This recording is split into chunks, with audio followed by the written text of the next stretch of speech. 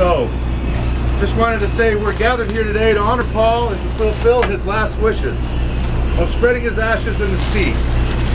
The sea provided Paul the basis of his dreams and wanderlust. I think we can all agree that Paul was a decent and kind man who lived his life with honor and grace. He was a curious man, always with a question on the tip of his lips and an interest in all he met, whether a friend or stranger.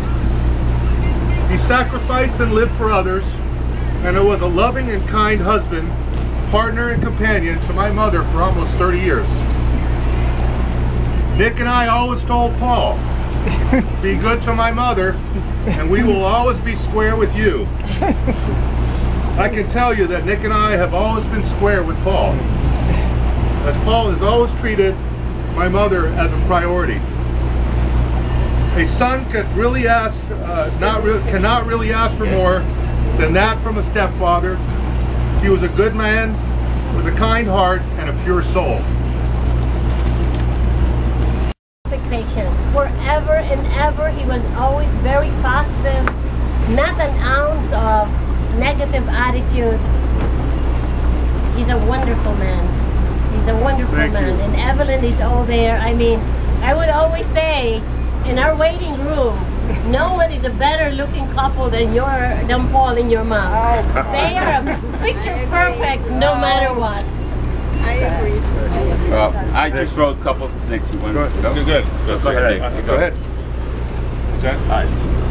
I just wrote a couple of things on the way over here, and I guess the two words to me that describe Paul more than everything is just a classy gentleman. Yes. He was all about class, and it wasn't only the way he was dressed, but it was his spoken word and his actions.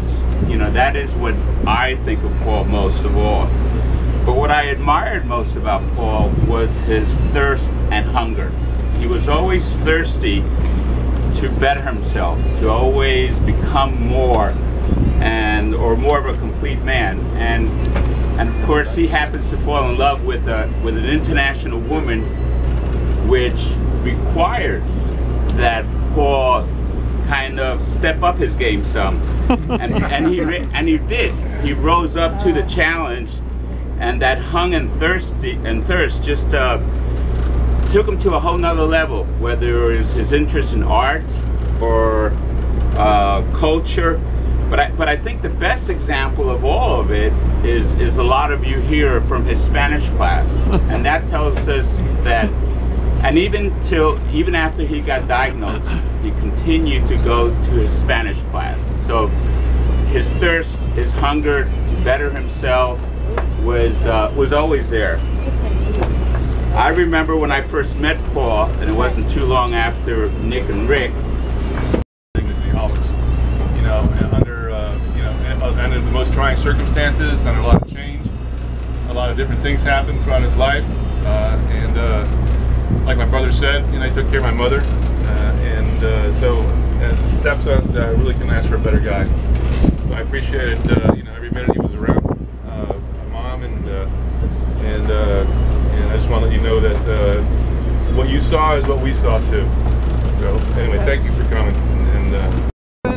The land of spiritual freedom and splendor be swift. We ask the spirit and the blessings of all who have come to know you, as well as your ancestors, to make this journey with you to your new home. You are blessed. I ask the might of the great oceans and the power of her currents to guide you swiftly home. Keep close to you always the memories of all those who cared for you, for it is their blessings that will set you your course forever and ever. Be confident that we will always hold thoughts of you deep within our soul in a warm and safe place all our days. Here in the Gulf Stream and in the beautiful Biscayne Bay, while your spirit rises to the heavens, we send you on your way. A perpetual life at sea in the embrace of the earth's most majestic resource, the sea. We say goodbye. We send our love and our blessings. Go swiftly along nature's passage. Our hearts are with you. There is no separation. Ricky, turn You will live in our soul forever. Go left. Amen. He needs to go forward a little bit. Go forward a little faster, Rick. Hold on, Enzo, because he's going to go a little faster. Nobody's gone over. Why don't we throw some flowers? Yes, Send them along with everybody flowers. take flowers. Everybody take the flowers. Give me I'm okay, Chad. I'm okay, darling. Thank you.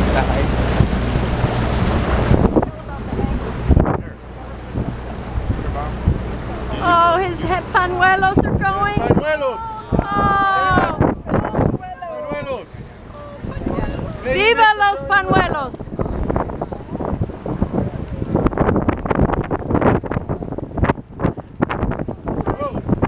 One at a time.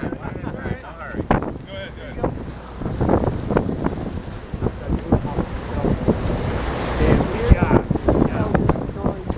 Oh, yeah. Yeah, Frank. Beautiful. The dolphin should be popping up now. Yeah, carry him off. Welcome. This hat is from Annapolis. That's where he started his, he went to the Naval Academy, and that's where he started to become a gentleman that he ended up being.